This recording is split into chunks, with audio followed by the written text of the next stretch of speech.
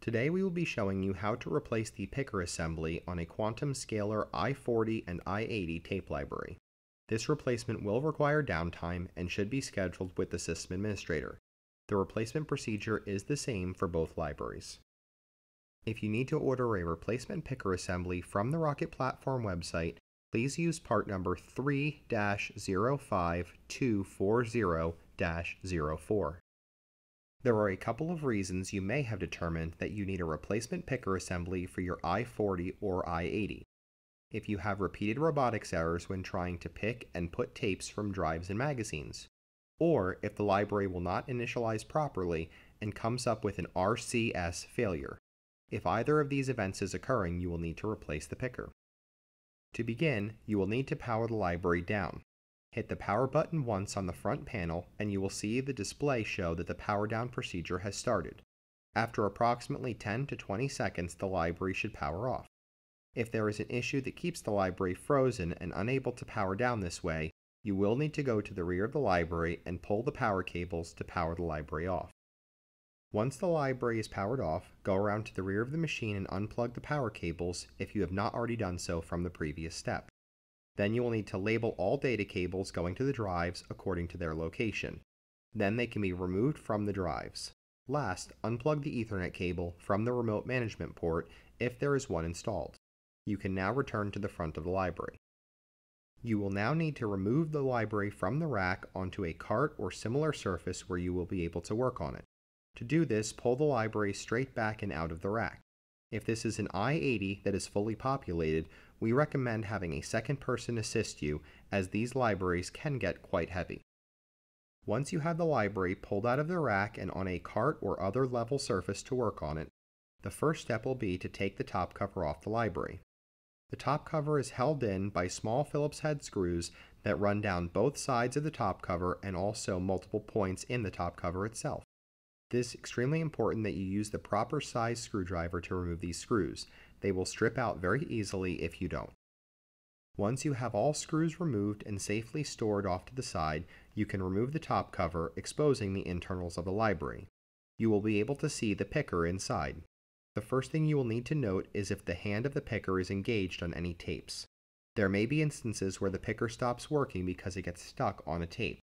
In this case, you will need to carefully rotate the white gear on the side of the picker so that the fingers swing down and disengage from the tape and the tape can be pushed back into the slot. Once you have verified that the picker is free of obstruction, you will need to carefully lift it out of the library. To do this, you will need to find the 2 points on the picker that have an orange sticker. Most of the time, this sticker will also have text that says "Lift Here" on it. Once you have located these 2 points, gently lift up on the picker and it should glide up the tracks where you can lift it up to the top. If your picker is stuck and not gliding up the tracks, do not force it. Open a ticket through the Rocket Plus customer portal and we will be happy to assist you. Now you can carefully disengage the picker from the top of the tracks, but do not pull it too far as it is still attached to the picker ribbon cable at the rear. You will need to rest it on top of the magazines so that you can undo the picker ribbon cable from the rear of the picker. To do this, carefully undo the pressure clip that holds the ribbon cable into the connector and then unseat the ribbon cable. You can now set the faulty picker to the side and get your replacement. The first thing you will need to do with the replacement is verify that the gears are in the correct position to properly be set into the top of the 4 picker tracks. The reason for this is that the gears on the 4 corners of the picker are keyed, and those keys all need to go down together and roll into the notches in the tracks at the same time. To ensure that the gears are all in the correct position, inspect the end of the bar where each gear is. You will notice a silver half circle located here. This half circle should be facing with the flat side towards the top so that it resembles a smiley face. You need to ensure that all 4 gears and their centers have the same orientation all at the same time prior to installing the picker assembly. If your gears do not line up or you cannot get them all oriented correctly in sync with each other, please stop here and open a ticket through the Rocket Plus customer portal. Once you have ensured that all 4 gears are lined up correctly, you will now want to set the picker carefully on top of the magazines the same way you did when removing the faulty picker. Insert the picker cable into the connector fully and reseat the tension clip, locking the cable in place. Now you can lift the picker by the two lift points and carefully get all four gears set into the top of the tracks together. All four gears must be at the top of the tracks together and set fully before you attempt to lower the picker into the library. Once you have confirmed all four gears are fully set, you can gently push down on the picker and it should glide smoothly down into the library.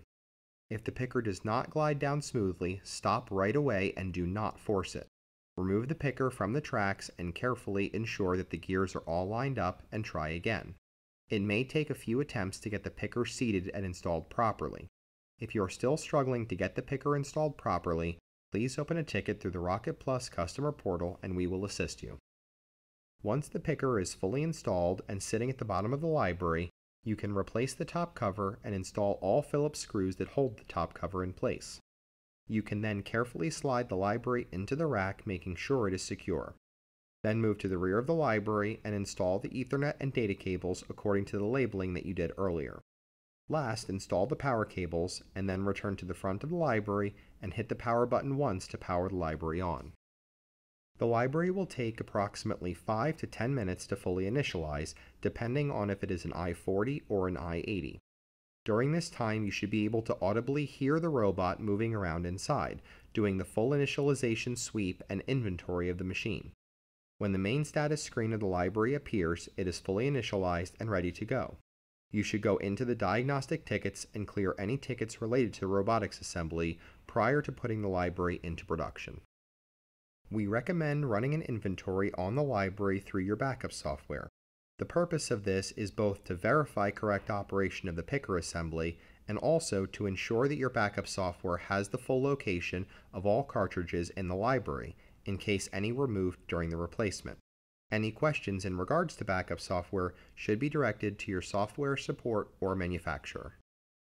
If you have any issues with the picker replacement or the library still comes up with picker-related errors after being replaced, please open a ticket through the Rocket Plus customer portal. Thanks for watching. This has been another video by the Top 10 USA Video Production Team. We look forward to sharing more content with you going forward, so please check out our YouTube channel and please subscribe so that you get notified whenever we release a new piece of content.